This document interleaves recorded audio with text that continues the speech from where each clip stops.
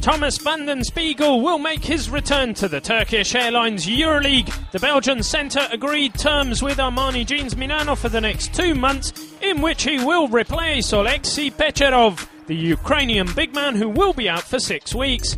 Van den Spiegel, 32 years old, won the 2006-2008 EuroLeague with CSKA Moscow and spent the last 2 seasons with Real Madrid, missing a big part of the last year due to an injury. He also played with Ostend, Fortitudo Bologna, Virtus Roma, Procom and Azovmash Mariupol.